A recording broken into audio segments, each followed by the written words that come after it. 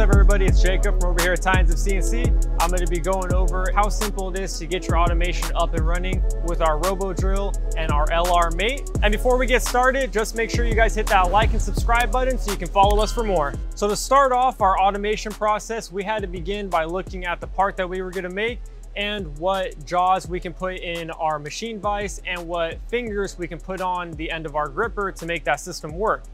So we began with our engineer Billy, who 3D printed us some models for both our fingers on the end of our gripper and jaws for our shank vise that is in our machine.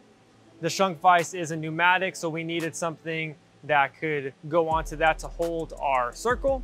And we also needed fingers on the end of our robot gripper that could hold our raw stock and our finished stock at the end of the operation. Once we realized that our prototype 3D printed parts worked for both our pneumatic vise and the fingers at the end of our robot gripper, then we could move on to machining something out of aluminum that was a little more stable and sturdier for our process. So the process that we started with, that you could as well with your automation work cells, is picking up a part from point A and getting it into your machine, into your vise, which is point B. And that's exactly what we did with our LR Mate. We took our blank stock, put it into our machine, clamped it with our pneumatic vise, closed the door, had our part running. Once it was done, our servo door could open back up. We could go back in, take a finished good out of the machine and put another one in and just repeat the process. And I know one of my favorite things about being a CNC machinist is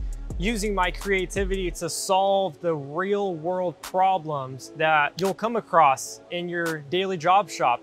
And one of the problems we had here is we didn't have a specific jaw for a pneumatic vise to hold what we wanted to hold. And the fun thing that happens after that is you get to create your own. You get to come up with an idea to solve that problem. And that's exactly what we did. Hopefully I showed you guys in this video, even if you don't have robots in your machine shop right now, it's so simple to get it in there, getting it, picking up a part from point A to point B and just loading your machine. Because that's what you really want these things to do, is take away the simple things from your life so you can focus on the bigger and better things ahead. And if you want to take those next bigger and better steps, make sure to keep watching for our new automation videos that'll be coming out.